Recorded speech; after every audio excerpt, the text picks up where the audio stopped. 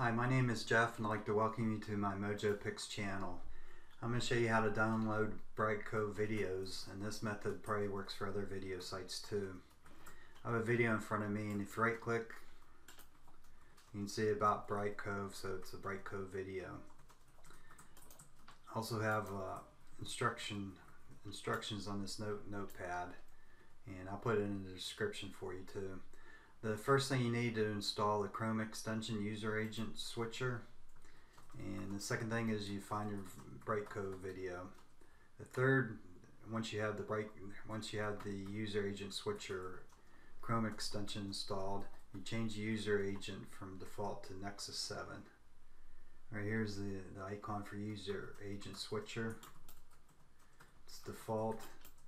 You go down, see Nexus 7 tablet, and I'm going to click on that. Okay, you're seeing the screen change to the Nexus 7 tablet format. Okay, the next step is to open the developer tools in Chrome.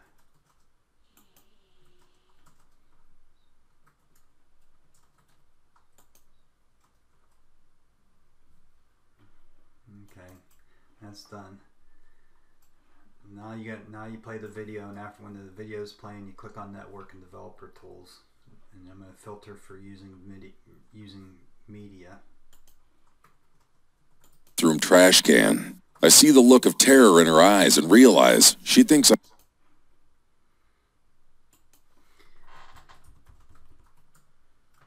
Okay, now you saw a link came up right here.